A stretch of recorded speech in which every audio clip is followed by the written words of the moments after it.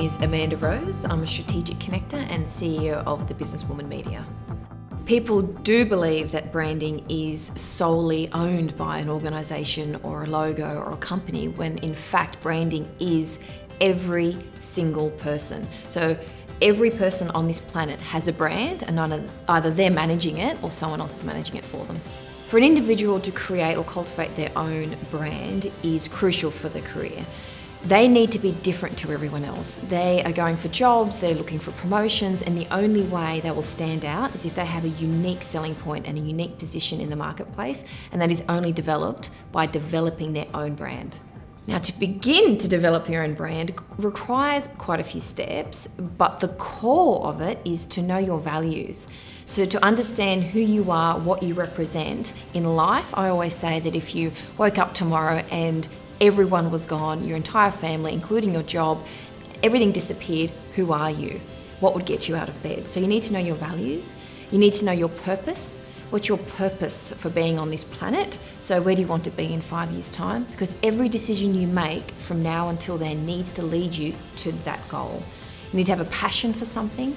So if you hate where you work, you need to move or change industries, but understand what that passion is and have a positive attitude, because no one wants to hire you or do business with someone with a negative attitude.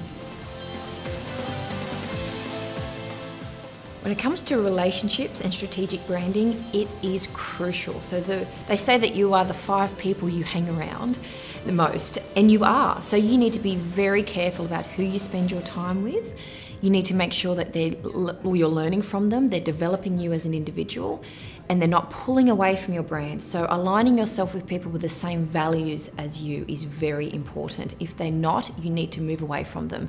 You also need to be strategic with the type of people you want to build relationships with that will enhance your brand and help you reach that ultimate goal. And that takes time and research.